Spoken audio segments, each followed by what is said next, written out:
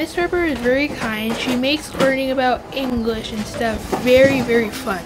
She's really nice and funny, and she makes sure you get it, and she's just a really good teacher. And she really relates to us, so it makes class funny. And yeah. She works really hard to make our class really fun, but teach at the same time. I think she's my favorite this year.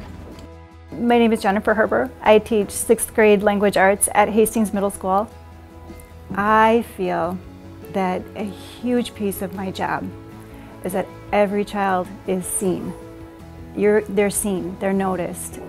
That when you're in my classroom, at some point in the hour, I have touched base with you, and you know that you are important to me, and that I have a handle on where you're at as far as your learning, but also emotionally, how are you doing?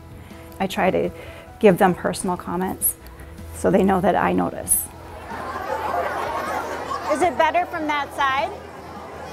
Yeah, when you turn it around? Okay.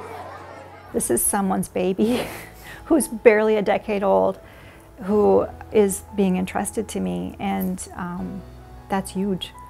So yeah, I get it. When people, if you're doing it right, then they are forever grateful.